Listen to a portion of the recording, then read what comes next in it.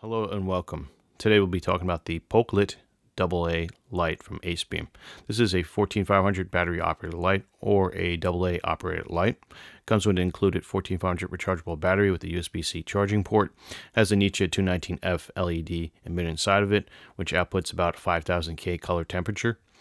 It also has 3 brightness levels, a high level that runs on lithium ion for about 550 lumens for about 35 seconds, then steps down to 330 lumens for 1 hour 1 minute, runs on medium for about 190 lumens for about 2 hours and 21 minutes, and a low of 5 lumens for about 58 hours with the included lithium ion battery. It also features a anti-scratch resistant lens with anti-reflective coating on it. It also has waterproof and dustproof rating of IP68. Size is going to be 94.8 millimeters by 18.2 millimeters by 17.8 millimeters, or 3.37 inches by 0.71 inches by 0.7 inches. Weight's going to be 54.6 grams or 1.92 ounces with the battery. Here we can see on the table the box that the Acebeam Pokelit AA comes in. It's a basic box here with a plastic insert. We have the included Ziploc bag with the 2 O-rings in it and the battery spacer inside to prevent it from turning on. And we have the manual here. And finally, we have the Acebeam Pokelit AA light here. And on the side here, we have a bunch of comparisons for sizes. These lights are the i5R from Olight. It's a AA 14500 light. We have the LumenTop Tool 2.0, also is a AA/14500 light, and we also have the Skillhunt E21A, which is also a AA 14500 light, and then next to it is an 18650 light. This is the Noctagon KR4, so you can get an idea of the sizing of the Pokelit AA light. Here on the table we have the Pokelit AA light, and we have the included stainless steel pocket clip installed on here. We have the included lanyard as well. And as we can tell, we got the model number and the model type designation on the cap, the front end, and the Acebeam logo on the side here. And we got some knurling here along the body. This is an aluminum light. And we got some texturing on the back cap here as well. The rubber boot in the back is also textured, and it's got a nice resistance so it doesn't accidentally push on very easily to activate the tail switch here. This can't tail stand, unfortunately, but that's all right. On the front here, we have the smooth reflector inside with the AR-coated lens and the Nichia 219F emitter inside. We have a little hot symbol here as well on the front. So let's go ahead and take this off, and we'll see some threads here. These appear to be square cut threads. We have the top of the cap here with the electronics inside. And then let's take the battery out. This is our 920 milliamp hour 3.7 volt battery that comes included with the light, which makes this a nice worthy buy in my opinion. And we get the Type-C USB charging port there as well. And let's go ahead and grab a light and show you the inside of the tube here.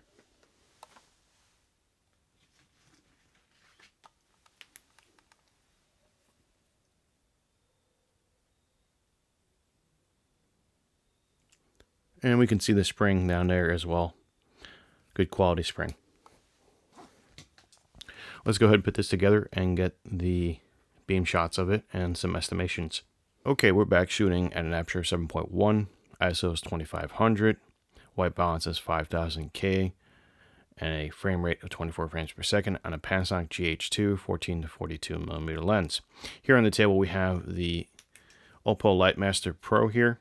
That's measuring lux, CCT, and CRI. I'm going to hold the light about a foot or so, maybe a little bit more, and we have it in low mode, so the UI, it remembers which mode you left it off in. So if you leave it off on low mode, like what we have now, you'll come back on low mode. You can do the same for medium and high modes. So right now we're reading about 13 lux, about 4500 CCT or 4600 thereabouts, about 99 CRI rating. Let's go ahead and change the mode here. We are now in medium mode.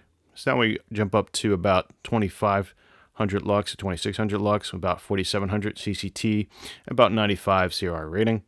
Let's go ahead and change this to a higher output to about 9000 lux or so. and about 4600, 4700 CCT, and about 95 CRI rating for the high mode. Let's go to medium mode and check the color rendering. Move this off the table, and we can see our hotspot in the center here. There's no artifacts in the spill outside of it as well, so it's kind of nice to see that. And it's got a nice profile, in my opinion, for a $18 light, which is what I got on Amazon for. It's about $16 plus tax. Comes out to about 18 something. Definitely good quality for that price, in my opinion. As we can see, it renders the color of the matte here pretty decently as well. We got the neons in here, the darker hues over here, and the warmer hues on the corner there. And this is high mode. And we also have low mode here too. Closer to the table. Let's get a side shot of the beam, how it comes out of the lens here. Let's go to medium mode. And let's go to high mode. Alright, let's head outside and get some more beam shots. Okay, we're back shooting an aperture 2.8, 24 frames per second, ISO 6400, with a white balance of 5000K on a Panasonic GH4. And I'm going to do the light on low mode here. And as we can see, this is our 5 lumens here. And let's go to medium mode. This is what medium gets you. We have the log in front of us about 20 feet in front. Then off to this side we have a bunch of logs about 40 feet away. And we have the rock there and the tree. And to our left we have the brook. Nice dispersion of the beam. Let's go ahead and bump it up to the maximum mode here for 35 seconds. And it's about 50 feet or so from our position to the edge of the property there where the trees are. Again, there's the first log, the second group of logs, and the back of the yard here, and the rock here, and the brook to our left. Let's reset the timer on this. Go back to high.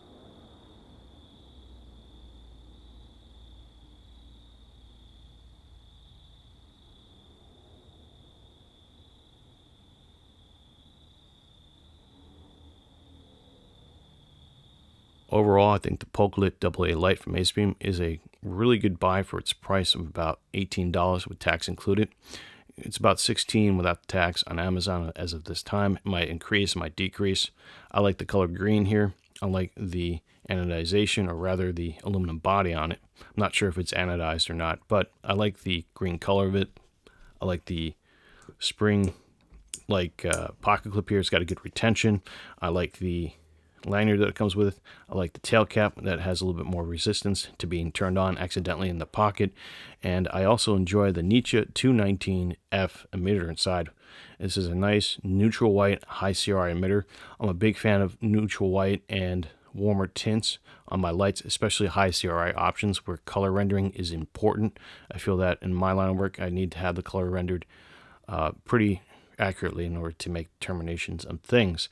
And I do have a variety of different lights I'm going to compare this to really briefly here. We have the Skill Hunt E2A here.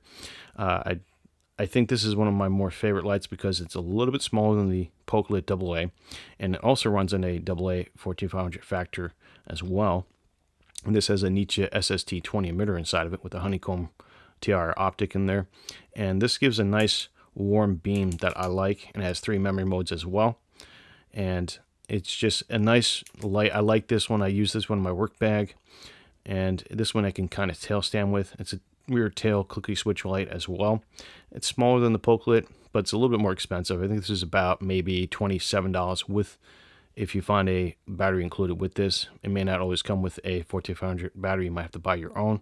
That being said, Pokelit comes with one automatically, so that is definitely something that beats out the E2A in my opinion. Now, these are a very good company, the Skill Hunt. I've been using them for quite a while, and I like their products. But Acebeam is also pretty good too. I have a couple of their items as well. Next up is the venerable Lumentop Tool 2.0. I have the diffuser on it. Let me take this off so you can get a good size comparison here. The Lumentop 2.0 AA light also runs on AA's and 14500s. It's got some fantastic output times and run times for its lithium-ion battery. You can get this with a lithium-ion battery option or without. With it, I think it's about like $27 or so. And it features, I think, a micro USB charging port, which is not as good as the USB-C charging port on this battery with the Acebeam. The other thing is the newer models, they come with a LED inside the rear tail cap here, so it kind of drains the battery. You can read up online on how to disable that, so that can be fixed. The pocket clip on this is not as good as the one on the Pokelit. However, you can get an option with this light to get a higher CRI type of light, I think, if I'm not mistaken. So you can get like a Nichia 219, I think, C emitter with this light. So there is higher CRI options, but by default, you get like some kind of Cree XPL, I think, emitter with this 2.0 tool. So it's not a high CRI option compared to the Pokelit. And that's why I think the Pokelit beats out the Tool AA 2.0 in that it automatically offers the Nichia 219F emitter higher CRI option. Even if the run times and outputs are comparable to this light, I feel like, for me, in my opinion, the high CRI and neutral white color is much better. That being said, the Lumentop tool is lighter and has better run times and outputs potentially with its emitter options. And last but not least, to compare, we have the Olight i5R. They released a higher CRI option recently with the Olight i5R. I didn't pick it up because I felt that maybe getting a couple of options, like for example this Acebeam, is a little bit more affordable. What I mean by that is the i5R tends to go for about $27, $28 online. If you can catch it on sale, you might be able to get it for like $22, $23. It comes with its own proprietary 2.4 or 2, I think it's 2.4, yeah, 2.4 volt battery, and it doesn't run on 3.7 volt lithium-ion batteries. It does run on AA batteries as well, so that's a bonus. But because of the proprietary options and the pricing and the lack of, or just recently, up until recently, the lack of high CRI options, I opted for the Pokelit AA light. So it kind of beats out the Olight i5R in my opinion. This is still a nice light. I got this in copper last year. I've been using it, and it's got a nice patina to it, so there's something to consider when looking for AA form factor EDC lights. That being said, overall, I do recommend this light for anybody who's looking for a small AA form factor light that has efficient run times, good modes, spacing, can run on AA alkalines and nickel metal hydride batteries, and it comes with an included USB-C, a rechargeable 3.7 volt battery. So that's a lot to get for that kind of price of about $16 to $18 online, in my opinion. And I definitely recommend to anybody who's looking for a decent high CRI neutral white option. And that's all I have to say about the Acebeam Pokelit AA light. Thanks for watching, and enjoy your day.